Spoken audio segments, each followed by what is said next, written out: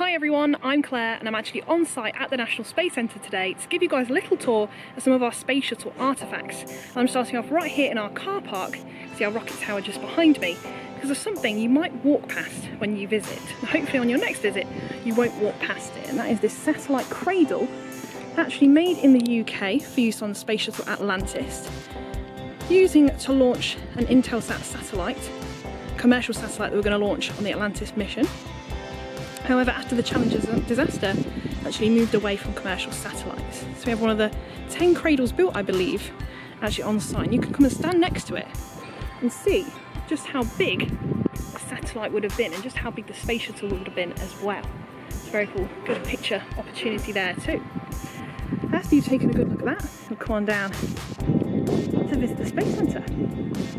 Another good selfie opportunity with our little astronaut statue as well. Get a good selfie with him too on your way in. Now we're actually closed today, that's why I'm not wearing my mask, because there's not many people around and I'm keeping my distance. Now a common misconception is that with the astronaut footprints there's actually an age restriction, and I'm here to tell you the truth, there's not an age restriction.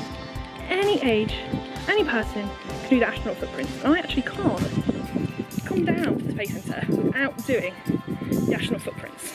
It's like something's missing, so just do the astronaut footprints, make sure you get all of them in, and there we go, all the way down.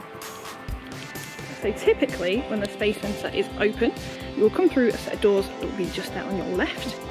However, because we are closed, I'm going to take a bit of a shortcut into our ticketing area. I'll go through the door.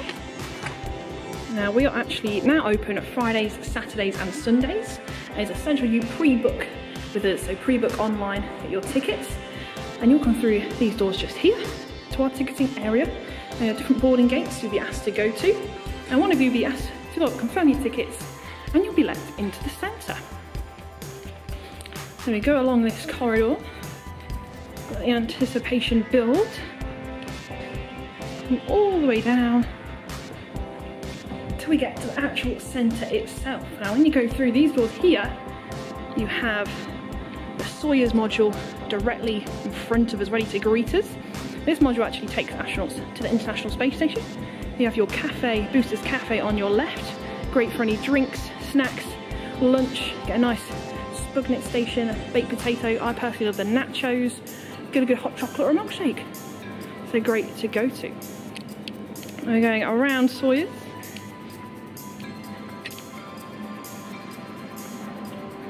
To our astronaut suits.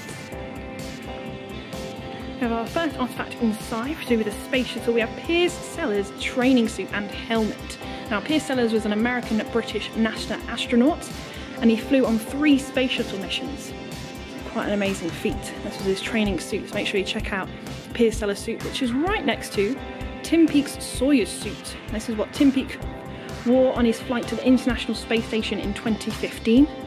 So really cool to get to look at. No, Tim Peake's not that small, it's just the way it's kind of postured to make him look. Right next to Buzz Aldrin's underwear. And opposite the spacesuits we have our planetarium. One of the most common questions we get at the Space Centre when you visit is, where is the planetarium? It is just here, kind of opposite the shop. Those 2 double doors are the entrance, some hand sanitizer there, and this is where you would queue for the planetarium. So Claire's top tip: get to the planetarium a little bit earlier than your show time. They will close the doors if you miss your show time. It's not a very nice thing. You don't want to miss your planetarium show. It's one of the coolest things about the Space Centre. So make sure you join the queue a little bit earlier. Now we're going into our Interspace Gallery, first one on your left. To our next artefact, we have the Space Shuttle tyre. Now this is a tyre from Space Shuttle Endeavour. It was part of the main landing gear. Actually spent 10 days in space, so it has been to space. It racked up about 4,007,000 miles in space.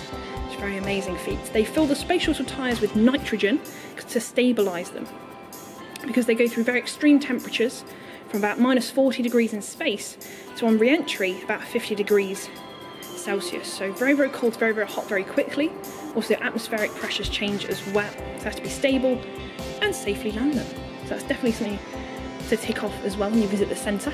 We'll go through the Interspace Gallery, past some awesome spacesuits, and we come to the Columbus module. This is our mock-up of the Columbus module. This is a full scale, so when you walk through it's like you're actually on the International Space Station. The Columbus module was taken on the Space Shuttle Atlantis up to Space 2, which is very, very cool.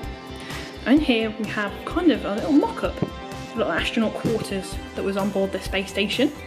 Now right on the wall there, you might make out some M&Ms. That is flight-flown M&Ms, actually been to space. Now Malika is going to be showing us how to make some brownies with M&Ms. That's definitely another video to look out for, to make some tasty brownies.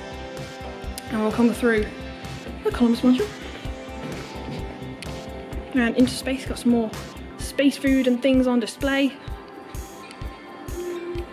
Round past the space toilet, making a loop round.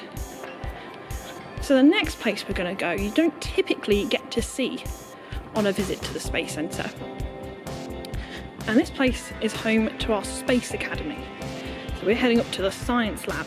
So we have our kind of one-way system to use the stairs, so make sure we're going up the right way to the rocket tower. Oh, definitely getting my steps in today. And whilst you're up here as well, you get a really good view of the galleries. And this cool model of the International Space Station as well to take a look at. All the way around here. And you can see just there, you get a good view of our Soyuz module and our Gemini module as well. But we are going over to the science lab.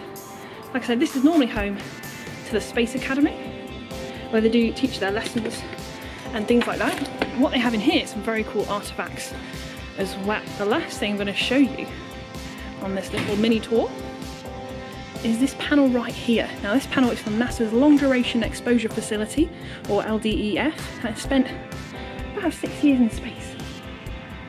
Much out of breath from the stairs. Whew.